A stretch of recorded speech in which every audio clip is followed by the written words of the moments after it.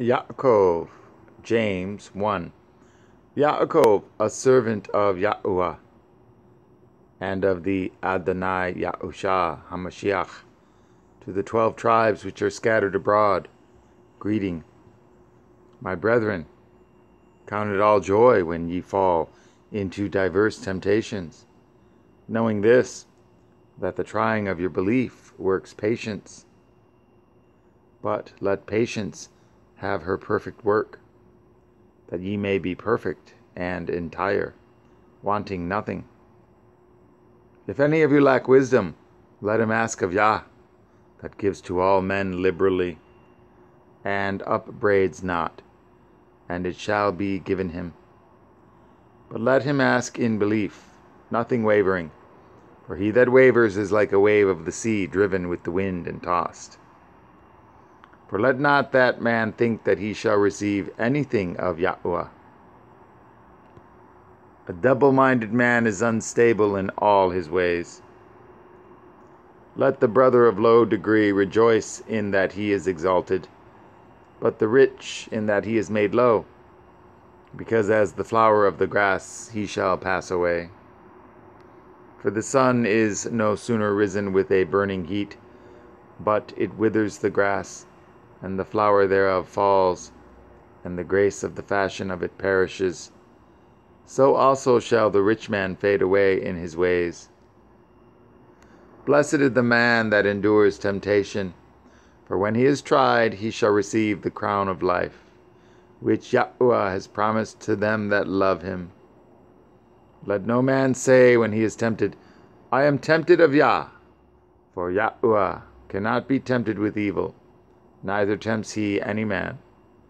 But every man is tempted when he is drawn away of his own lust, and enticed. Then when lust has conceived, it brings forth sin, and sin, when it is finished, brings forth death. Do not err, my beloved brethren.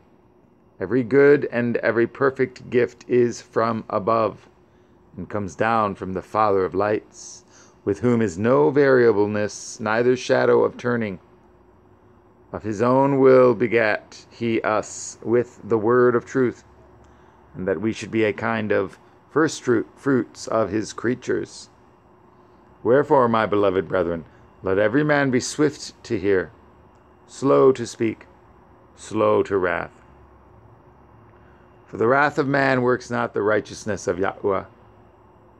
Wherefore lay apart all filthiness and abundance of wickedness, and receive with meekness the engrafted word, which is able to save your souls.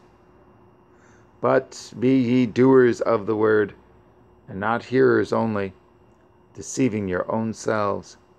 For if any be a hearer of the word, and not a doer, he is like unto a man beholding his natural face in a glass.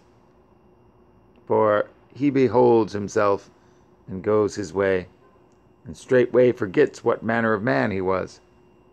But whoso looks into the perfect Torah of liberty, and continues therein, he being not a forgetful hearer, but a doer of the work, this man shall be blessed in his deed. If any man among you seem to be observant, and bridles not his tongue, but deceives his own heart, this man's observance is vain.